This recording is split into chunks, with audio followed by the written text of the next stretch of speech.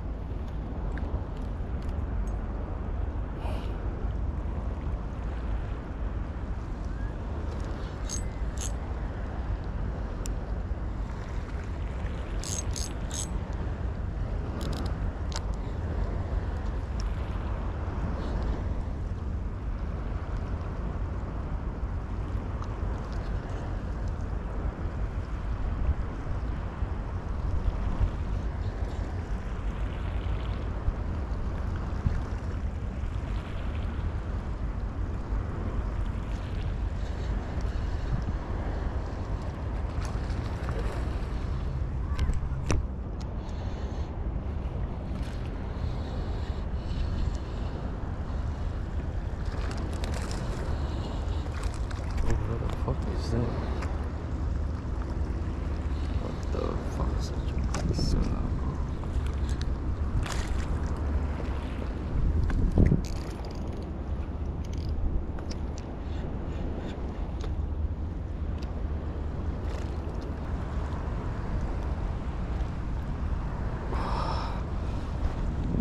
What the fuck? Yo, that's a fucking big solar, bro.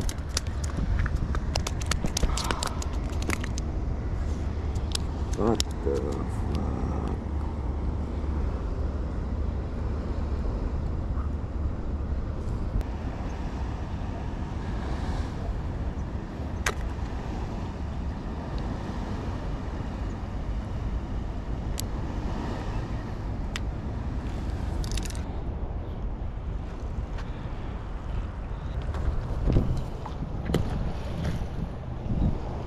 Okay guys, so today I caught two sala. One medium size and the other one, the last one is quite big lah, but I didn't bring any plastic bag with me, so I can't bring it home. So yeah, I'll come back here again to catch some more sala, maybe the weekends or so. So catch you guys later. Okay guys, turns out my videos was a little bit short, so I'm here to explain more on the rig that I used. So for this rig, right, I used an 8-pound line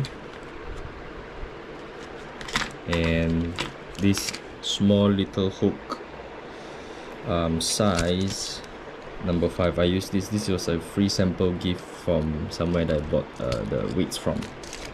Yeah, so this hook, right, is actually it's paid at the end, so you have to be very, very careful on how you do the snell hook, and then it will extend all the way to your fluorocarbon. And then we have a stationary sinker. I have about 4.5 gram, but you can go lighter than this since you are fishing in a low tide. And the tail end of the fluorocarbon will be connected to my main line here. Later I will tie an FG knot, and Yeah, so basically that's the whole rig. And for the lure wise, this exact lure that I bought, Evergreen V Fry 1.8, this will actually glow in the dark lah. It looks more obvious for the fish to bite on. That's all for the introductory to this Carolina rig.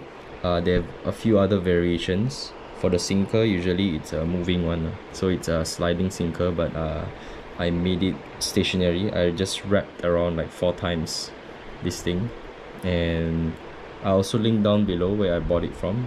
No, it's from Shopee, and they gave the free hooks.